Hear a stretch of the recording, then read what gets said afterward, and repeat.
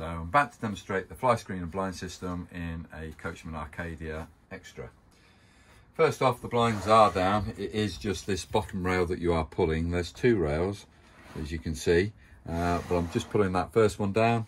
That gives you the night blind. If you wish to use the fly screen during the day, you've got the window open, you want to stop any flies from entering into the vehicle, that's the fly screen, and that goes all the way down if you wish it to, or whatever you want it to be. So it gives you a bit of privacy in here, as well as having ventilation should you require, and that's simple operation with those. They're not sprung loaded in any way, shape or form. It's just wherever you leave it is wherever it will be.